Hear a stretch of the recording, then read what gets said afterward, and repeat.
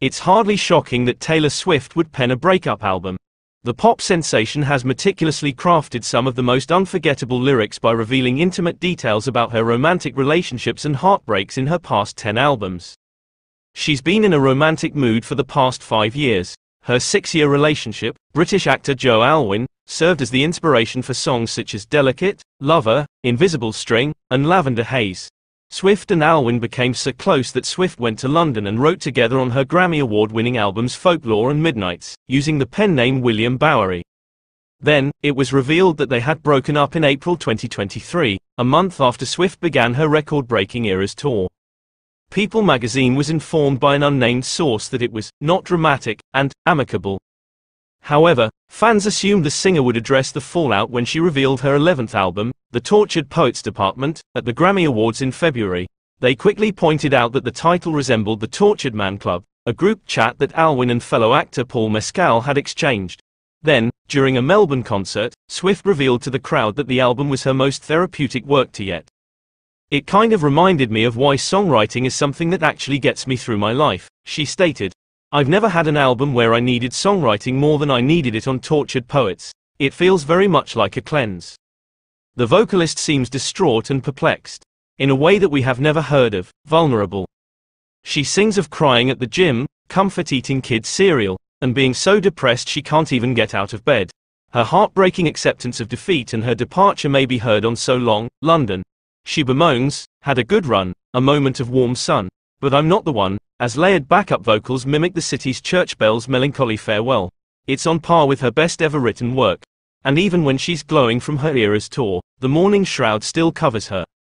She sings, breaking down, "I hit the floor, all the pieces of me shattered as the crowd was chanting more," on the deceptively optimistic song I Can Do It With a Broken Heart. Afterwards, she questions if rusting my sparkling summer was the goal, and wants an explanation. That line may be heard in the ferociously named song The Smallest Man Who Ever Lived, which begins with a tired sigh and builds to a crescendo of rage and paranoia. Were you a cell spy or were you writing a book? Will all of this be declassified in 50 years, and you'll admit why you did it? Swift addresses the conflict in her relationship as well as the pen's sharpness in the album cover notes. "It was a phase of mutual manics.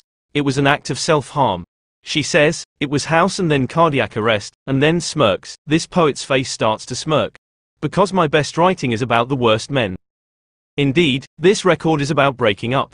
However, Taylor Swift didn't become who she is today by following the rules. She has defied expectations throughout her career, going from pop sensation to teen queen country star and, during the epidemic, becoming a folksy author of nuanced character studies. She blurs the boundaries between her personalities on the Tortured Poets Department, writing as a fantasist and a diarist at times within the same song.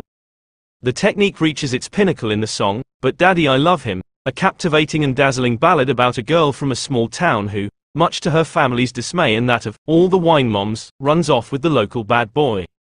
However, the song's lyrics also touch on the finger-pointing controversy that surrounds Swift's rumored but unconfirmed romance with lead singer Matty Healy of the 1975 earlier this year. Healy has been accused of racism and misogyny throughout his career, both of which he denies. Some fans felt let down by the connection and thought Healy was an improper companion. In her song, Swift responds by saying, "I'd rather burn my whole life down than listen to one more second of all this bitching and moaning. I'll tell you something about my good name. It's mine alone to disgrace." Such scathing lyrics keep the record from being overly depressing, but Swift's more vindictive tendencies may be muffled by the production, which was provided by longtime partners Jack Antonoff and Aaron Dessner. The soundtrack is replete with the mellow synths and subdued rhythms that perfectly complemented the hypnagogic atmosphere of her last album, Midnights. That works when she lets her melancholy side show on the subtly simmering Bad Down, but when she writes something sour and playful like Who's Afraid of Little Old Me, layers of echo and gauzy strings smother it. Additionally, some of her vocal techniques, such as the rapid pitter-patter of her verses and the hooks she shouts for emphasis, have grown too recognizable. However, a couple of the tunes hint at new musical paths. Florida, a duet by Florence and the Machine, justifies its many exclamation points with a flurry of percussion and guitars that accompany a tale about running to the Everglades to elude capture. I Can Fix Him, No Really I Can. Understated tremolo guitars also provide the ideal foundation for Swift's depressingly self-deluded words. The Tortured Poets Department is an uneven record that doesn't have a clear-cut radio hit like Shake It Off or Anti-Hero. But since Swift is now controlling pop music, the album will nonetheless sell a ton even though it leaked a day before it was supposed to. Additionally, the singer closes the record by teasing her next phase because she likes a good cliffhanger.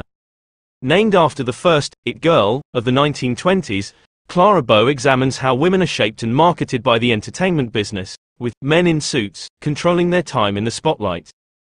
The final stanza and the final lyrics of the CD are directed towards the upcoming young ingenue of pop music. We're loving it in this light, you look like Taylor Swift, you have an advantage over her, she didn't. The future is bright. Amazing. It's a classic example of self-awareness, bridging the perceived gap between her and the audience. Swift is aware that her current world tour is the apex of her career and a once-in-a-lifetime opportunity to dominate culture, and that younger, perhaps less hungry performers are vying for her attention.